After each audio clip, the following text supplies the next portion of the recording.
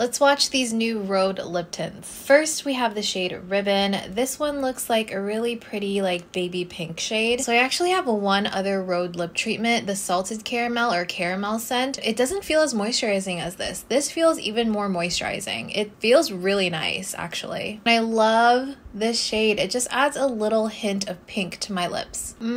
Yeah, that feels good. Next, we have the shade Toast, which is the one I'm most excited for. I just love these types of shades on me, especially when it comes to lip balms. They also have a slight sugary taste to them, and I would prefer if it didn't have it, but it's also not terrible. But here is Toast. Next, we have Raspberry Jelly. I love that name. I love the pigmentation on this, and it's also really even. I'm not seeing any sort of like weird patching going on. And lastly, we have the shade Espresso. All right, I'm not gonna lie, I was kind of nervous about this shade, but it's a lot more wearable than I thought it was gonna be. I'm really impressed by these. They feel really nice and hydrating, a little bit thicker, which is what I like. Let me know what you guys think.